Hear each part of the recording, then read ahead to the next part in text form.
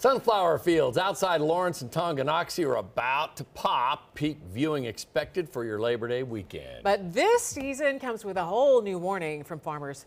Please leave your clothes on. Fox 4's Jacob Kittelstadt reports on the rumored trend. Photo shoots with sunflowers that include the parts where the sun don't shine. This is Grinter Farms between Lawrence and Tonganoxie, and the farmer tells me that these sunflowers planted back in July, well, they're going to hit their prime come this weekend. But the farmer also tells me they've had to add a new rule this year that in the past has gone without saying. Don't get naked. Popularity of farms like this one have skyrocketed through word of mouth and the Instagram era.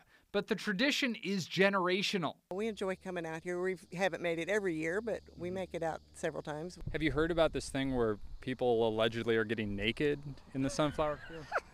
Yeah, I don't think I'd want to do that.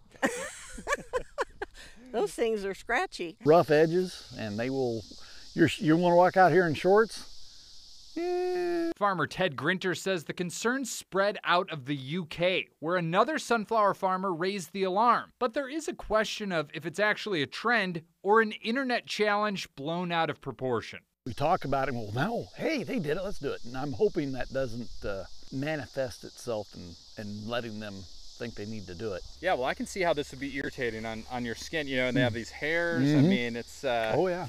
But there is one type of clothes-free guest welcome.